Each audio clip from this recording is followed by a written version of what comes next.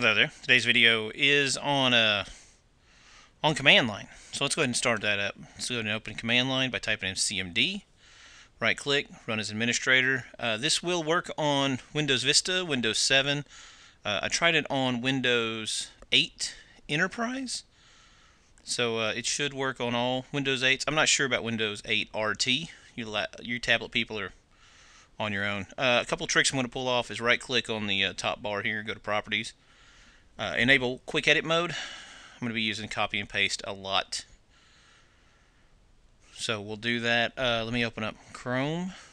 And it's actually going to be the Star Wars Traceroute that we're doing today, the IPv6 version. You want to go to tunnelbroker.net, or I believe he.net works as well. Yeah, he.net. Tunnelbroker.net, get an account there, get signed in. You can make an IPv6 tunnel. You'll need to write a couple things down, such as going to ipconfig.com and know what your public IP address is. That'll be important. Let's go back to the command prompt. We're going to do an ipconfig, not an ipchicken. Ipconfig, and write down your IP address. So you can see mine connects. It's 68.47.162.31, which is the same as ipchicken gives me. If yours do not match, then that means you're probably behind a router or a switch or a gateway device or some kind of thing like a modem, whatever you call it, between you and the internet, and that's what's actually connecting to the internet. Your computer's not directly connected to it. You're on some kind of private network. If you are, and you wind up getting an IP address such as one that begins with 10 or a 192, actually it would be a 192.168, or it could start with 172 and then have the second number be 16 through 31. You're most certainly on a private network, and you need to remember whatever your computer shows right here, because you're going to need to write that down. As a matter of fact, if it doesn't match, you should probably write it down anyway, if it doesn't match what's in ipchicken. Alright, so let's go into some command line here. netsh, and we're going to do an interface, teredo, and then show state. Gosh, can you see that right? Let me make it a little smaller, because I'm worried that my recording area, there we go, show state, says client. That'll be important later on. Alright, so let's go to Hurricane Electric. There are actually three parts to this video. First part is going to be me building the tunnel. The second part is going to be doing the ping, or the traceroute, sorry, the traceroute. The third part is going to be me deleting the tunnel. So, if like me, you've tried this a few times and failed, you may actually have remnants of the previous attempts still existing in your network configuration. So that's why at the end of the video I'm doing a delete the tunnel part. So zoom forward to that, and maybe what I do there can help you. So let's go ahead and get to building our tunnel. Let's go to tunnelbroker.net. Oh, it's on the left side, where you do create a regular tunnel. And we need to know what the IP address is. So there's my IP address. Copy that. I just hit enter when I highlighted it. If you're doing the quick edit thing, you're going to have to close command prompt and reopen it to get it to do that. So now it's checking the address, and I get this red error message. Well, it was there for a minute. It's basically my Windows machine is blocking ICMP. They're trying to ping my public IP address. If you're behind a gateway, a router, a modem, a device, whatever, you're going to need to enable that on that device. Please do not ask me how to do that on your device. It's your device. You should learn how to work it. But I will show you how to make a Windows firewall. So if you want to connect directly to your whatever, to the internet, that's fine. So let's go for the firewall. Oosh, really large window. There we go. On the right side there's oops. If I highlight inbound rules, I can make a new rule over here on the right side. Yep, still a very large window, but we'll have to deal with that. That's fine. So rule type, custom. Go next. All programs, sure, why not? Protocol type, ICMP4. ICMP v4. There we go. Next. Now you may want to put Tunnel Broker's IP address in here, which, if I'm not mistaken, where's my browser? There's my browser. They tell me. Well, they tell me at some point. I think it's going to be, for me, I'm choosing Virginia, so it'll be that. So you can put that in right here, just these IP addresses, and add. But I'm just going to do all. Choose allow the connection. Choose whatever networks you're on. I'm just going to choose all three. Next, give it a name, ICMP. Finish. There we go. There's the network rule. Now let's go back to Tunnel Broker. See what it says. I just clicked in there, hit the tab. Ha! Yes, we're golden. So let's go ahead and create the tunnel. It's going to give us the commands that we could actually put in. That's nice of them to do.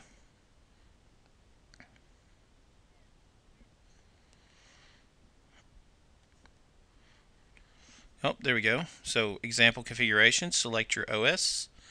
Windows Vista 2008-7. This will work on a, I've tried this, this works on Windows 8 Enterprise, so I don't know about Windows 8 RT, but it seems to work on all others. Okay, so when IP Chicken gave you your address, it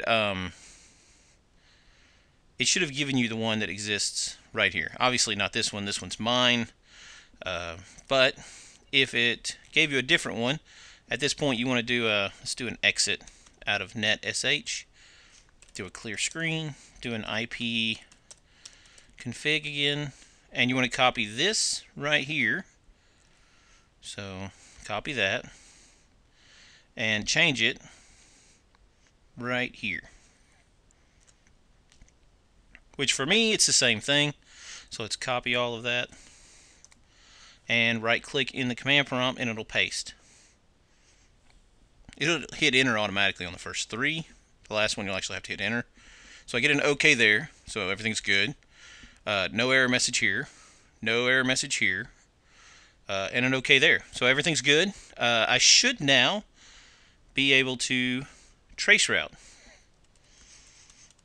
to -6-h, and I'm going to do the maximum of 255 hops. ob1.scry.net.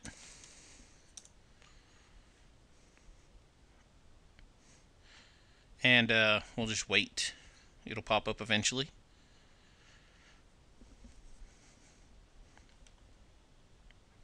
Oh, there we go. Music should start. I'm not going to sing for you or anything like that.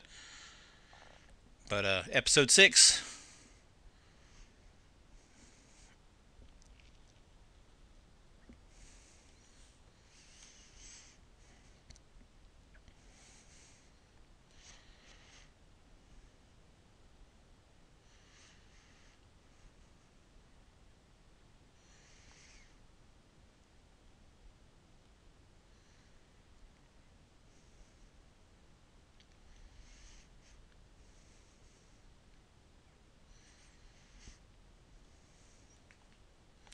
It seems very slow.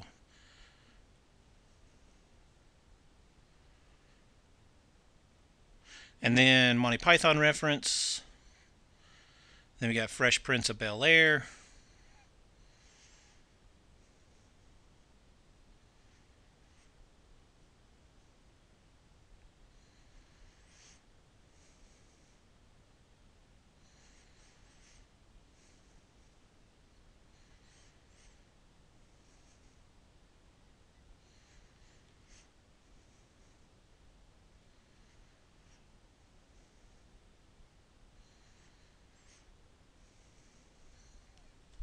Of course, I like the CCIE reference instead.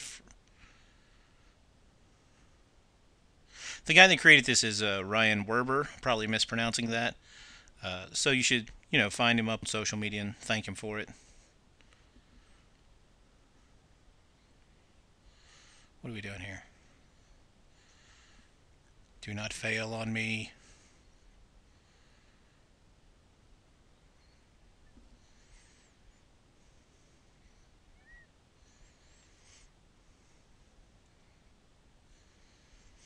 Oh, it was waiting for me to do something. I guess because I selected it.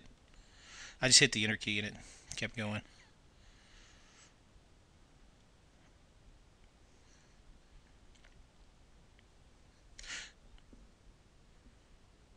Okay, and that's it. That's the end of it. So the next part is going to be to delete this stuff. Because like I said, I tried this multiple times and there were still remnants of the configuration as I did it. So let's go ahead and start doing it. Now, let's finish this up with route print. You can see the route print right here. This 00 will be important. This FE80, I believe, is a link local. I may be wrong. It could be stateless, but I think it's the link local address. I always have to look that up. So then we're going to do a route delete.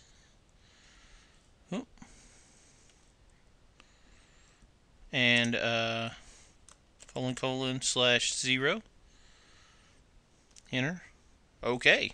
That's very enthusiastic about that. And then we're going to do an ipconfig.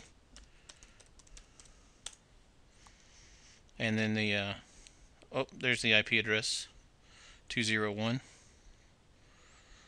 So I'm going to copy that.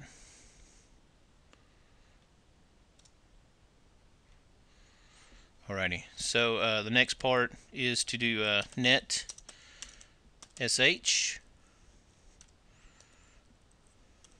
interface IPv6. Alright, so let's go back to the tunnel broker for a minute. We assigned it an IP address right here on that interface. So let's go back to the command prompt, and we're going to do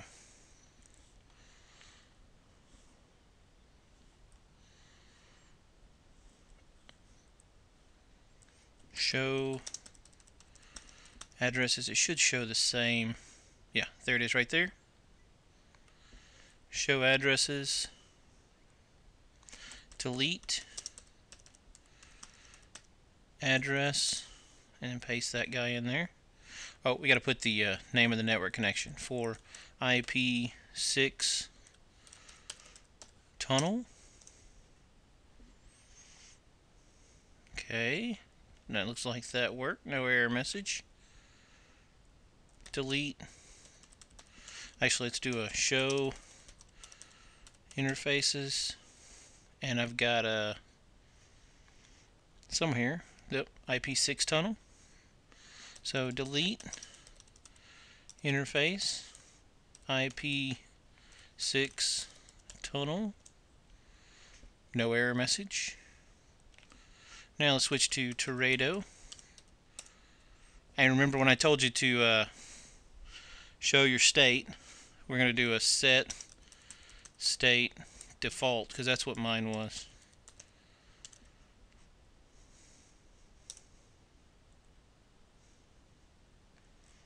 Now let's make sure we've done all of this. We've deleted the IP address. Let's see here. Deleted the IP address. This is where we add the IP address. Oh, that's where we added the route. That's where we added the IP address. This is where we made the tunnel. Deleted the interface. And then turned off teredo. Teredo's back on. So we can exit out of netsh and redo the ping. And it should fail, because I don't have IPv6 anymore.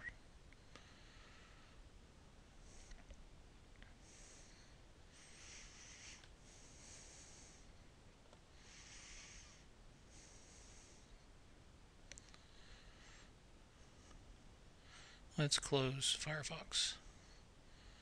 Yeah, it's failing. Alright, so Control C, it'll just do that for 255.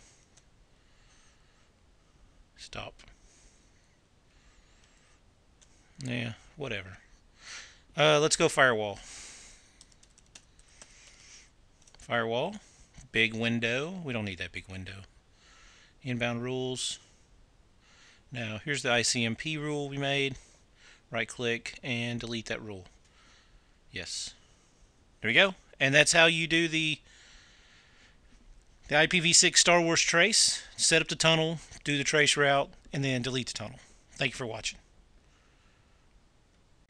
If you've enjoyed the experience of this tutorial, why not share it with your friends?